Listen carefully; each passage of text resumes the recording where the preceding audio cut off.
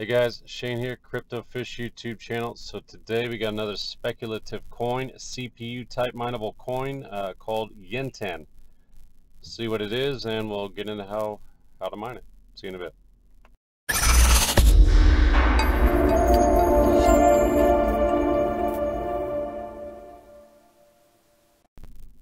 Alright, real quick before we go on, guys, be sure to subscribe, hit that notification bell. Got a couple of these videos coming out every week, so you don't want to miss those. I try to get on these coins as soon as possible so that they're easier to mine. You get more coins on them.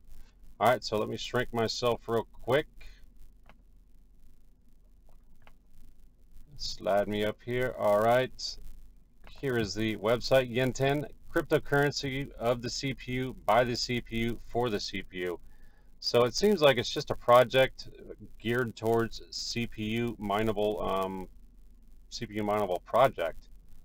Doesn't really have any other information. I guess it's just a type of digital currency it's used to transact. Not much other than that. I think it was not a fork, but I think it was brought back from Grincoin, if I'm not mistaken. Now it's YenTen. Could be mistaken on that, but I think it's just picked up from kind of a dead project. If you go over to their coin market cap, you can see it kind of came out the like very beginning of or late end of 2017. Went through the big old spike there and then floated all the way down here to where, as you can see now, it's, I don't even know what that would be, 0.00003 cents.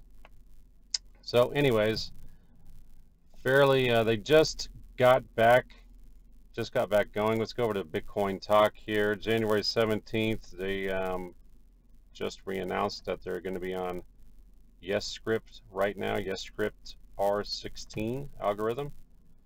There's all the information. Again, all this will be down below the video, so don't worry about trying to figure out where all this stuff is at. It looks like they just brought this back here recently, brought it back from the dead. I didn't really read too much on this coin. I just noticed that it just come out using that YescryptR16 algorithm, and mainly focused on CPUs. I like to do these CPU coins every once in a while because I do have that Core i5-8600K CPU, and I'd like to get my money back on that, if you know what I mean.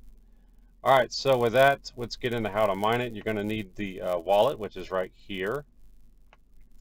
So I downloaded the Win64 zip.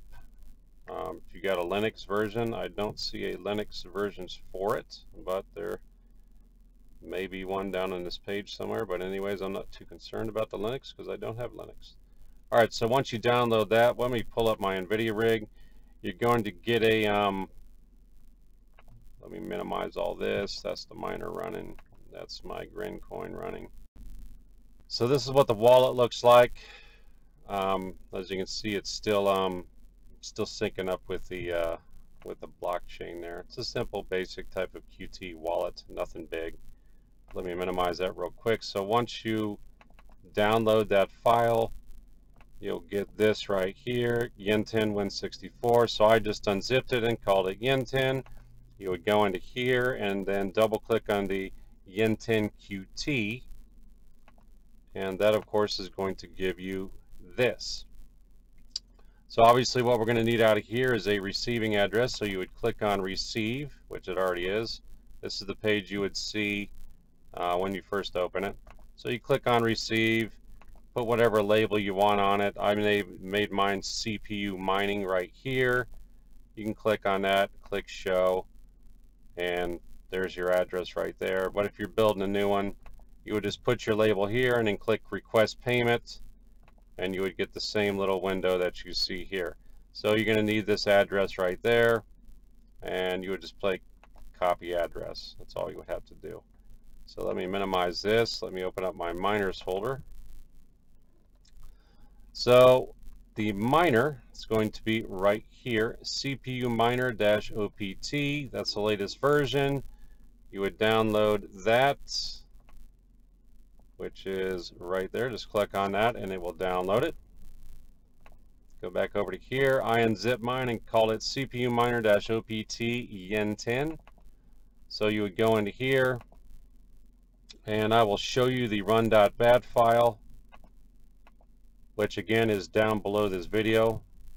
So that, you know, this is all you would need.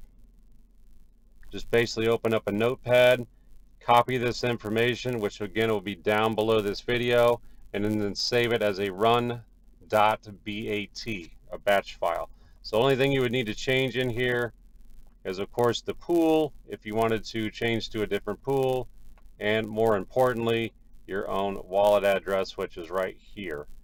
I named mine. You can have a rig identifier, Core i5 8600K. You can leave that blank if you want to, no big deal. So the miner right here is what it looks like when you get it going. Pretty basic, straightforward type of miner.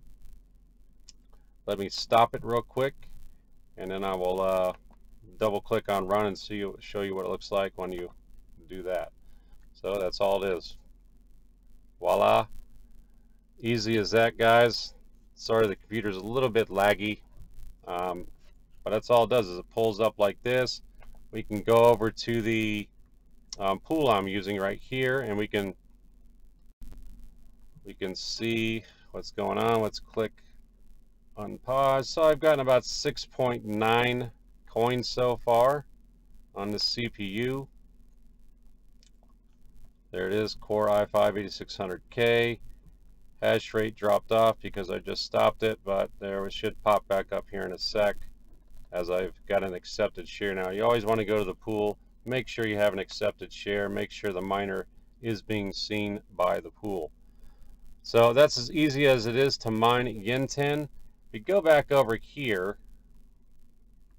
and scroll down a little bit, you can see that this has been, I think it was as high as $1.29. That's as high as that's been.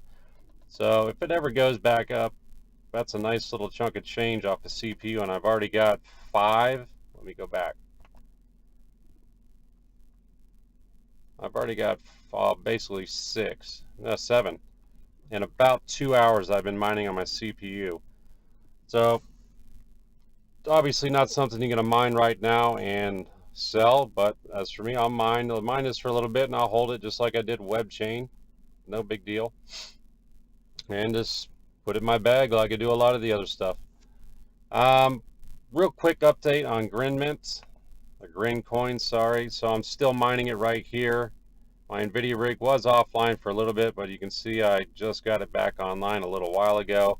Over here on BitMesh, it was down to $2 and something, and now as you can see right there, it's up to $3.35. Let me hit refresh and see if it's changed anymore. But it had been dropping. It's about $3.35. I think I saw it as low as about $2.19 at one point, so it's back up about $1. As you can see, it's climbing right here, going up and down. But I think the hype is pretty much gone from this coin. It still is, at least for me, good to mine it and convert it into Bitcoin. Let me go back over to Grinmint and scroll back up. So I'm sitting at 0.91 and 0.90 right now. So once that hits 1, I'll send it over to BitMesh here and sell it off again for some Bitcoin. And then I, of course, transfer that over to my wallet and be done with it. But that's it for YenTen, guys, and a little bit of update on Grincoin. Guys, got any questions or comments, be sure to put them down below. I'll be sure to get back to you. If you like this video, hit that thumbs up. I'd appreciate it. And with that, I guess, guys, I will see you in the next one. Take care.